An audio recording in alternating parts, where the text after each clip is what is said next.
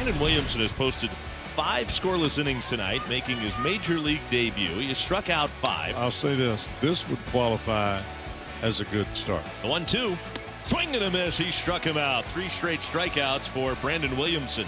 That gives him 6 tonight. Tovar probably wants to get it in play early in the count. He has 6 straight strikeouts. This ball's well hit right center field. Did Tovar get it? You bet! That's a way to break out of a little slump. Tovar puts the Rockies in front with his 3rd homer of the year. You're like, okay, let me get it in play. Well, he got it in play in a big way.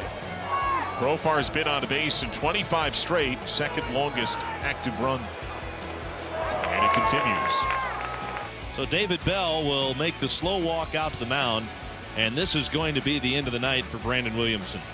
But what a major league debut it has been. He will exit having allowed just the 1 run on 2 hits, and he has struck out 6 Rockies batters tonight.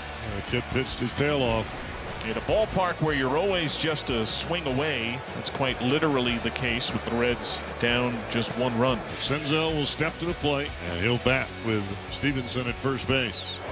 And he skies this ball to left center. That's got some carry. Profar going back, and that's gone. Nick Senzel goes deep, and the Reds take the lead 2-1.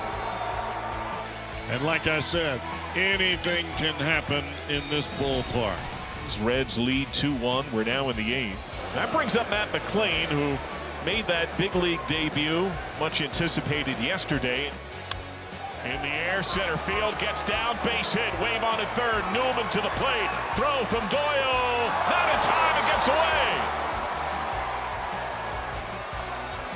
Matt McLain singles to center and adds an extra run. The Reds expand their lead. It's 3-1.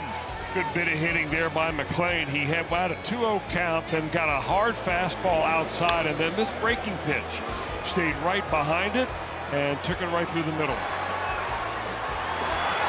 And even when you cheat in with 2 outs, you're rarely going to throw a runner out at the plate here at Coors Field.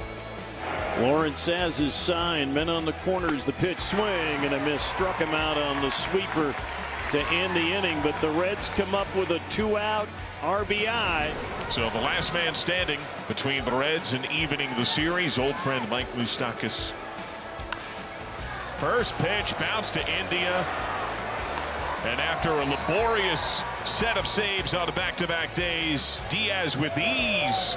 1-2-3 in a light-hearted 9th. And the Reds even the series. They take it tonight 3-1.